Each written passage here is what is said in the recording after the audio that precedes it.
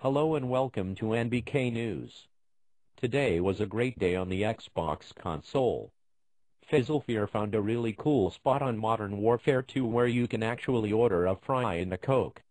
This is said to be the greatest glitch ever discovered. The developers said they never put it in the game. They are saying that the Xbox console is becoming aware of itself and thinking on its own, therefore creating its own things in the gaming world, such as unicorns flying in the skies and food stands selling hot dogs and beer. Fizzlefear is now under investigation for possibly hacking into the Xbox system. The NBK are backing him up, saying they were there when they seen him buy the fries and Coke of some character that was not supposed to be in the game. This whole story seems really freaking whack. If this is the top story of the day, then someone please shoot me. My life effing sucks. I most def need a vacation.